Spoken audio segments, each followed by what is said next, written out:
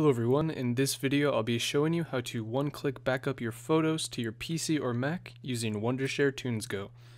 The first step, of course, is to go ahead and launch Wondershare TunesGo and connect your device to your computer. Your device will then sync up with the program.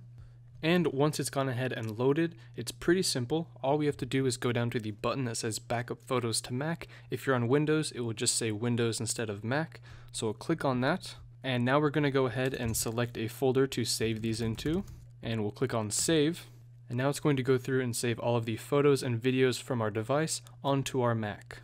And once the backup has completed, it's going to bring up this little window. We can either just click Finish to close and move on to anything else, or we can open it up in Finder or Windows Explorer, and you can see now all of our photos and videos have been saved onto our computer. And that is it for this video. I hope you guys enjoyed. That is how you back up your photos to your PC or Mac in one click using Wondershare TunesGo.